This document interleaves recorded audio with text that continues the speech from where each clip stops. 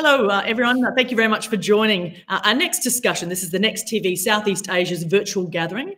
And our panel discussion will focus on the subject this time round, exploring TV broadcasters' strategic insights. Now, my name is Sarah Clark. I'm simply navigating this conversation. We have two fabulous panellists who are with us now. Sadly, one of our panellists, Reggie Bautista, had a problem with her flight. She's from the GMA network and couldn't join us. But we do have two other panellists. I'll start with you, Sotu Ra. He's from Channel K, Myanmar. We've got Martin Webb. He's a senior product manager from Cloud TV Comcast Technology Solutions.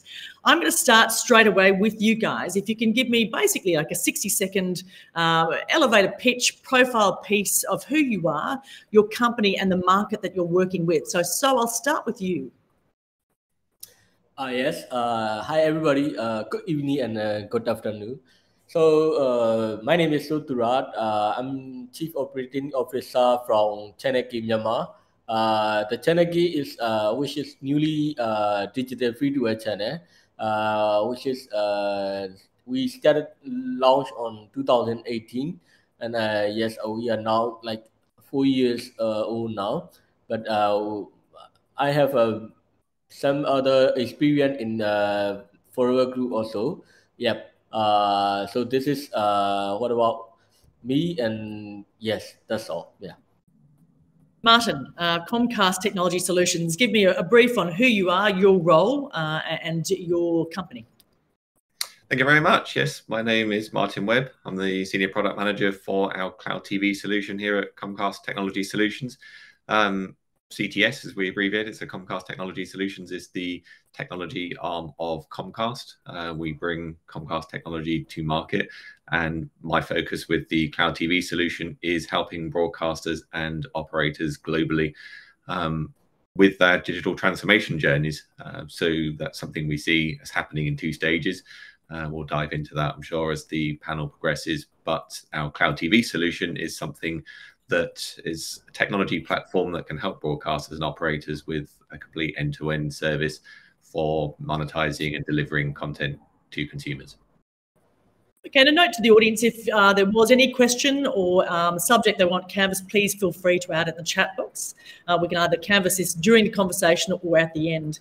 And looking at what we will explore during this conversation, it'll be about 30 minutes this time because we did lose a panellist.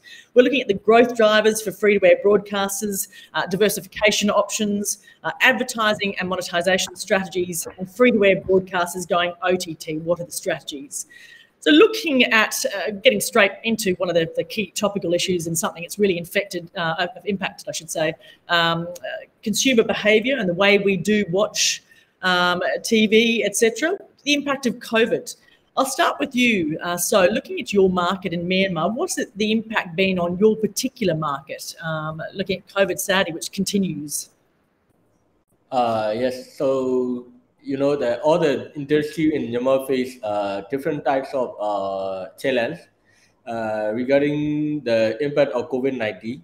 So all the sectors have struggled to survive and concrete the specific situation. We as a media sector, which is also the industry entertainment, had counter anonymous like challenge also. So yes, we have to develop so many strategies to maintain our position to attain to desire the market share, and we create a lot of content strategy which integrated to those situations. And as I have mentioned earlier, firstly we align our content production based on the internet of and the interest of the entire stakeholder of the industry. So we change the essence of our content, which is basically aim to produce the things of empathy of empathy and sympathy. Yeah. So we develop health-related content also. The education content focus on prevention of COVID-19, like those kind of program, and rather than entertainment content, we deliver more recreational content for the viewer. Yeah. Martin, looking at Comcast, you did a study, or Comcast did a study on the COVID impact in the Middle East. What were some of the kind of key findings that were of interest or insightful? Yes, so obviously as a technology vendor, we can't comment directly on the impact of COVID, but we did publish a paper last year. It was looking at the MENA market more generally. It's available on our Comcast Technology Solutions website called Riding the Premium Content Wave. And that did note a key point about large screen consumption in the MENA region. Large screen consumption was, before the pandemic, less than 20% of total video consumption. And that surged to more than 70% during the lockdowns, which kind of makes sense. You know, people are stuck at home, they graduate to the largest screen available.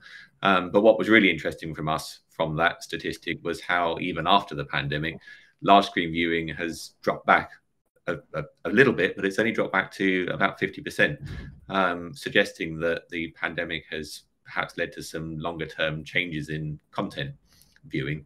And of course, associated with the large screen viewing is a demand for better picture quality, a demand for more premium content. And so for us, what we see is that creates a rising tide for all boats.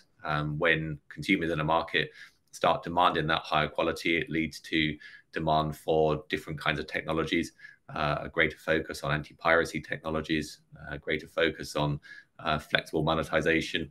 And so we saw that trend in the MENA region. We haven't studied the Southeast Asia region directly, but I'm sure the trend would be reflected there too.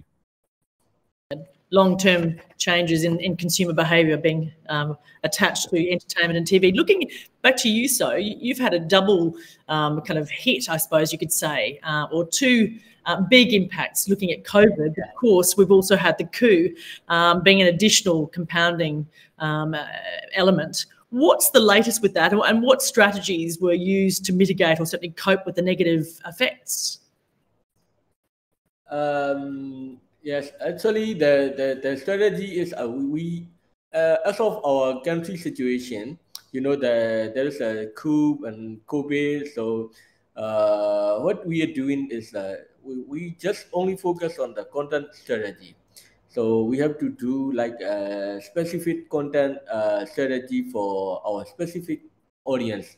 So we do create the more the more focus on our audience. So all the production are produced and measure of everyone's safety, and also we use minimum workforce to create the TV show also.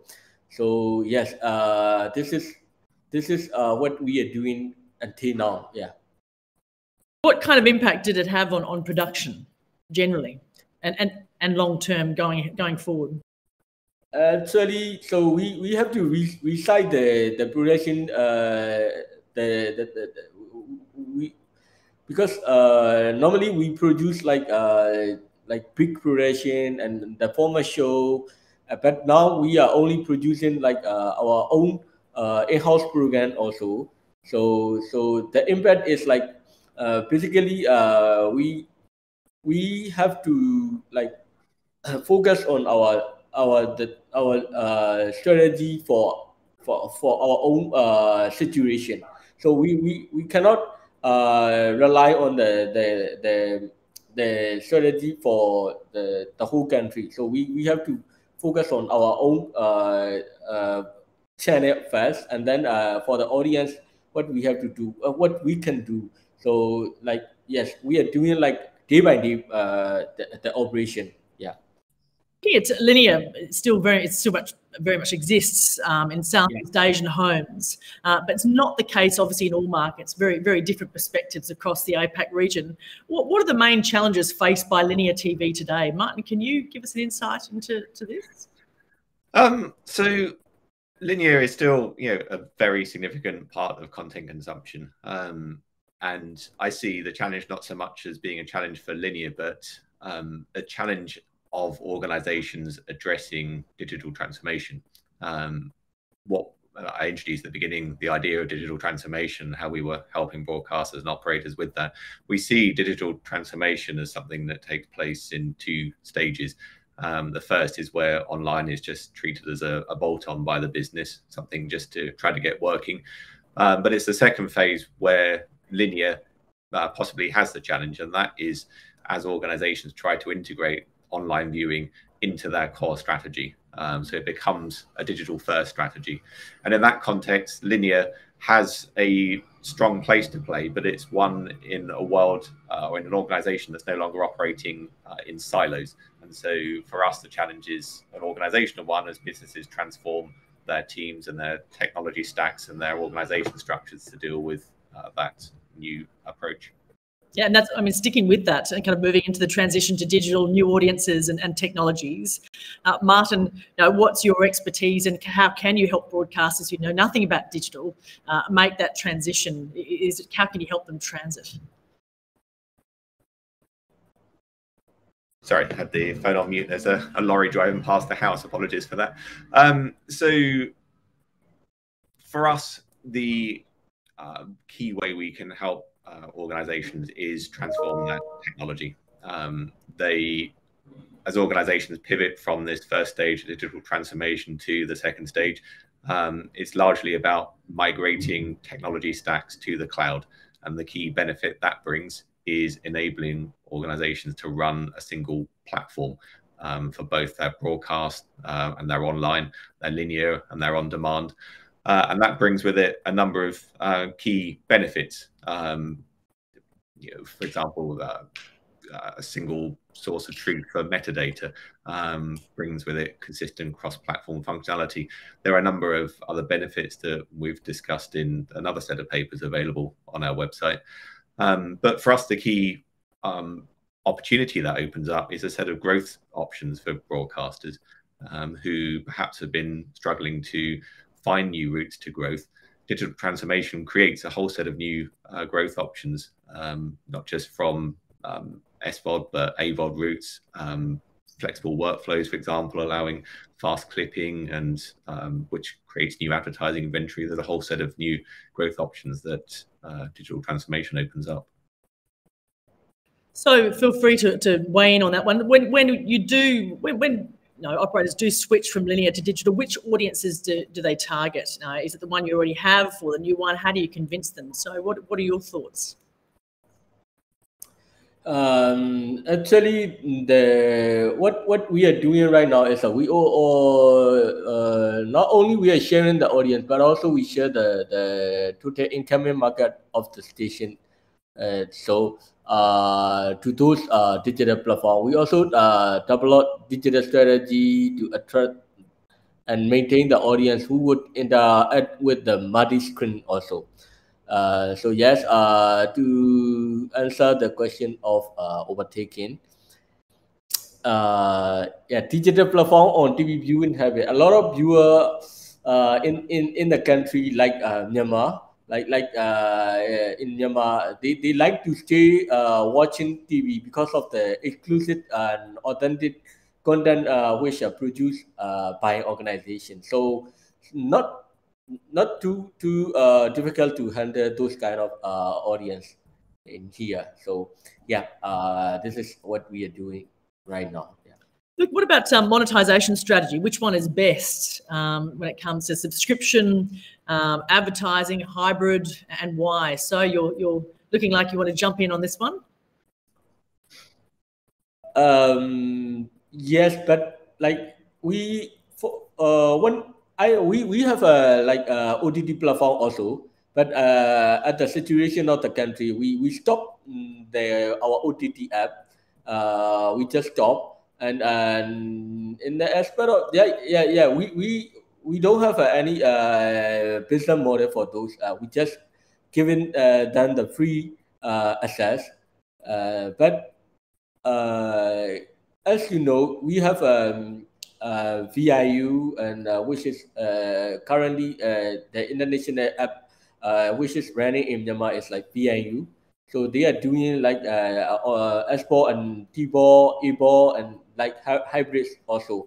We are now develop the new version of app so that the audience can consume our content on digital platform. Actually, we are redesigning.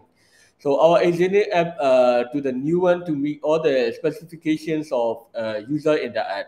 So our target audience will be nationwide, and we are targeting different age group.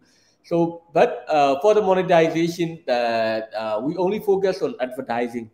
Yeah. So subscription we have, but very little, very fewer. So we have to collaborate with the telecom, and we give them some sort of giveaway. Like if you use those telecom, you can get free access for all the content, something like that. So we only focus on the advertising, which is we call multi advertising, like on multi screen. If you use commercial on TV, then you can get some spot in app also. So those kind of, so yet here in the situation is very, I think it's a little bit different from the other country and the other app. Yeah. So but yeah. While I've still got you looking at your market, could you tell us about the coverage and the penetration of the digital free-to-air in Myanmar and your market? Actually, the penetration, so we have like 78% of the coverage. Digital free-to-air is covered by 78% of the whole country. Yeah. Okay, but moving on to content, I think it's just to add one point on that monetization strategy. I think just coming at this from a global perspective, we see the same kind of trends played out globally as well with the broadcasters we've been working with. And I think one of the interesting trends is that until now, a lot of the focus has been on subscription SVOD services, particularly the global providers. But in most countries, SVOD stacking is increasing. So by SVOD stacking, I mean the concept where users have multiple subscriptions at home. That's increasing to the point of not being sustainable. And so with even the biggest players in the market looking to pivot towards an advertising model, I think that creates a wonderful opportunity for broadcasters, since it brings the market and the monetization model back to what was traditionally the broadcaster stronghold of advertising. And with the digital transformation opportunities that have opened up, that both creates new inventory and adds value to existing inventory. So I think broadcasters sit on the start of a really interesting journey. And do you see that particular journey happening across the global market, or is there a market that's going to lead, you think, looking at this model? The US has always been very much ahead with advertising. And I think what's really interesting about this trend is that advertising, particularly dynamic and targeted advertising, has lagged behind in most other regions just because the technology for ad replacement hasn't been as prevalent on the traditional linear side. But with that pivoting towards AVOD services, that trend is now playing out across the world as more and more organizations invest in dynamic advertising technology. Well, looking at content and continuing on the OTT and linear scale, how different are the lines of work when it comes to curating content, either one of you? Yeah. So for the content, the perspectives of content production. So I believe the content can be the main factor that can influence the viewer. The viewer desire of or watching a channel or subscription to the OTT service. Yeah. So as a sample in our country, the most powerful content is local drama series, like our original local drama series, and then they are popular among the viewer. And we do have a lot of content that can bring to the audience interest. So depending on the type of your service, you can align with the content creation, which is relevant to the context. You can achieve your desired of the audience group. Yeah. What about exclusive content to the OTT platform? Either one of you, Martin, or so I'm. So we obviously don't deal with the editorial workflows directly. We provide the technology to enable the broadcasters to deal with that. But what we do see is that another opportunity opened up with this second stage of digital transformation is the ability to deploy more flexible workflows. So with those flexible workflows comes the ability to publish content into a much greater variety of locations on a much more dynamic basis. So before, perhaps it was a case where the linear channel led and then the online service was used as purely as a catch-up player. With these flexible workflows, it's possible for linear to lead with live events, for the on-demand service to lead with tentpole drama content, for fast clipping workflows to syndicate chunks of a live event to social media really, really quickly to generate buzz around a live event, for social media to be used to publish the first episode in a new series and draw users into a subscription service. The point is everything starts becoming much more meshed together, and that's only possible with the flexibility that comes with cloud-based technology. Looking at, diversification of revenue streams, which is another area which I can focus on with you, Martin. Looking at new ways to create revenue, what are you working on? Excuse me. So there are many growth options that are opened up by moving to the cloud and thinking from a digital first perspective. We try to cover these on our set of papers. I don't want to take up too much time with the panel going through them, but we've talked about a few already in terms of publishing content to social media, creating new ad inventory, increasing the value of existing ad inventory. One key way for doing that is that many broadcasters pivot to mandatory authentication. It's a relatively cheap piece of technology to add onto the platform. And with that, it starts to create the ability to create a data set about your users. So with that aggregated and anonymized data set, you can start to build a much stronger picture about what your audience as a whole is looking to do and use that data to optimize your library and how you invest in content. There are many other options. International diversification is a key one. That's perhaps one of the harder ones to deploy, but it's one where the broadcasters we've worked with have seen quite a bit of success. It's harder because of the issues with licensing content for overseas distribution, but most countries have an expat audience abroad who crave a taste of home, and so alleged that, talked about that point a second ago with the fact that local content from local broadcasters really taps into what a local market is interested in.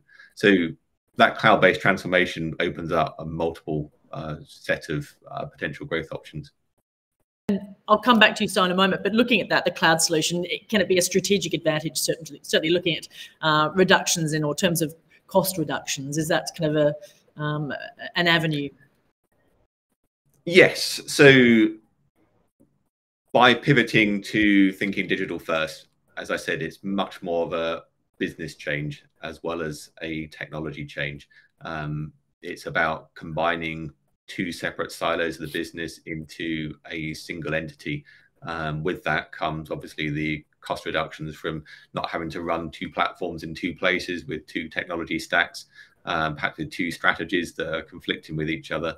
So there's the cost reduction simply from streamlining teams. But you also then get the cost reductions from simpler operations. If you have one team managing the whole platform holistically, then it becomes a lot simpler to manage and operate the platform. And again, that reduces costs. So sticking with revenue streams, how else can broadcasters, and certainly obviously looking at your market, Myanmar, how can you diversify those revenue streams? What are some options that you think should be pursued? Yes, as we are sharing our income to the digital channel. Yes, nowadays that we have to share more income to them. So we are developing some digital strategy which can relate to the TV content and by doing this, we recover revenue generating. So the three tasks that we have been working to cover our expenses is that we create OTT and other digital channel like Facebook, YouTube, and we create interactive content which can drive us like decent income system. So yes, we are doing like those kind of three channel, yeah, three digital channel we are using. Like we can get some share, some pies from them. So And technologies that can deliver cost reductions for you. So yes, so basically so the cost the production is not much different for us. Yeah. okay, looking at some of the challenges in the region, how to tackle piracy from a broadcaster's point of view. Martin, this might be something where you could engage on. It's a big issue. What are some of the solutions? So, as I said at the beginning, when markets pivot to demanding more premium content, as we're seeing that trend play out across multiple countries and multiple regions, that creates a rising tide for that improved content, and with that comes the increased risk of piracy, but also the ability to monetize that content. And so anti-piracy technology isn't free, but with that drive towards more premium content, it creates space in the budget to invest in those technologies. And I think really the first starting point is in many cases investing in security and DRM. Again, moving to the cloud actually provides a stronger platform for that, because the typical cloud vendors have a strong incentive to invest in the latest security technologies. And as a user of those cloud-based platforms, you have the ability to benefit from that single investment. But then I think moving on from there, watermarking will become increasingly key. We see a number of customers weighing up that as a potential route, particularly targeting the high-profile events and sports events. And so there's a greater acceptance of the need to invest in anti-piracy, security, and watermarking technologies across the world. So looking at piracy in your market, is there a solution, and is it a growing problem? For us, I think there is no for the privacy solution is the biggest issue. As if you have some sort of the knowledge of Myanmar, so we have a even on our brokers channel they have a private content. So we don't have here we do not have the copyright the association here. So I don't think we cannot do nothing much here. So but yet for the traditional media ethic, we have to like reduce and not we tell them not to use that so much. And yes. Okay, looking at winding up this subject or this conversation, leaving you both with a minute each on what you think is a conclusive statement. It could be where the market's heading, what technology is needed to progress the market. Martin, I'll start with you. Take us where you'd like to end on this topic of TV broadcasters' strategic insights. Yes, thank you. I think for us, it's artificial intelligence and machine learning is going to be the key new piece of technology.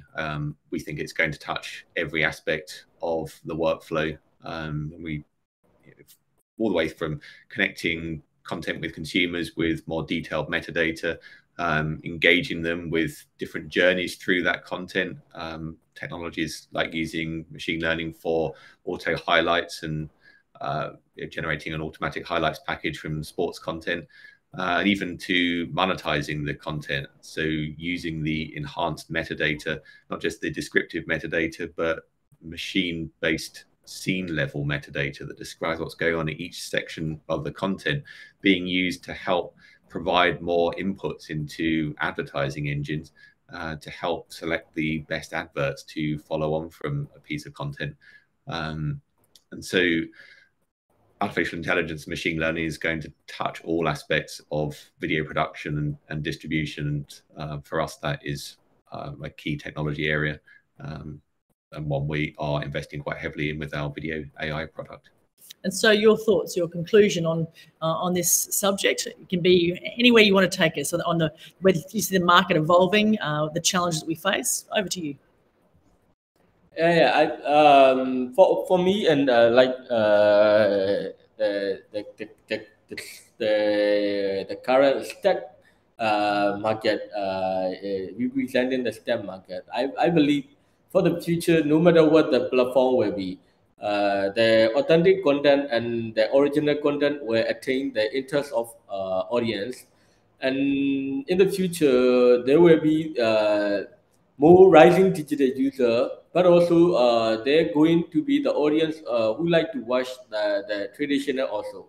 So in Myanmar, I think the traditional will still remain like next 10 years.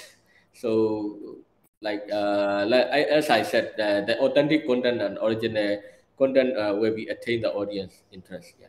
Thank you very much, sir, and thank you very much, Martin, for this conversation for the last 30 minutes. Apologies to the audience for missing one of our panellists, unforeseen circumstances. If the audience wants to join into the next chat, that will be happening in about 45 minutes' time. And the content or the subject for that conversation is how are analytics shaping operators' revenues and content strategy. Thank you very much, everyone, for joining us. Martin and So, thank you again. Thank you. Thank you. Bye-bye. Bye.